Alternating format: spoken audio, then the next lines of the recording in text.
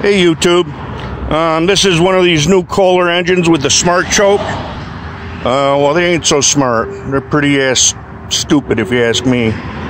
Anyhow, this tractor only has 40 hours on it and the thermostat's already shot. The parts are on backwater. No idea how long it's going to take for them to come in.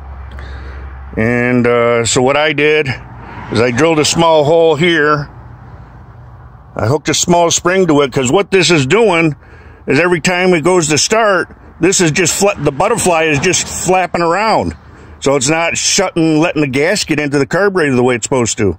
So this extra spring holds this smart choke back, and it holds that butterfly closed long enough to where it gets the thermostat to working and it start doing its job.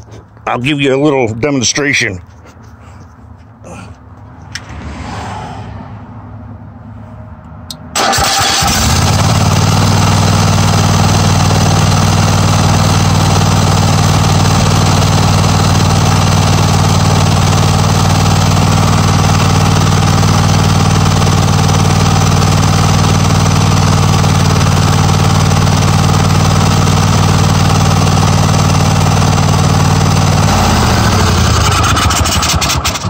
See, it closes that butterfly right up, and it gives me tension on this spring to close it because this thermostat is not working right.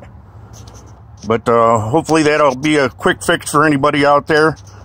I was gonna hook up a manual choke, and it's like there's got to be a better way, so I conjured up this idea here, and it seems to work.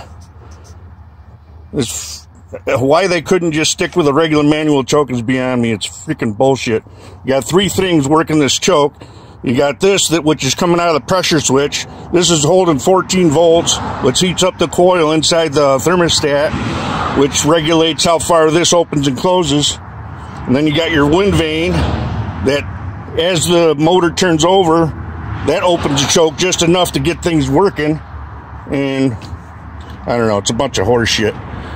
Anyhow, I hope this helps somebody out. All right, talk to you later. Bye.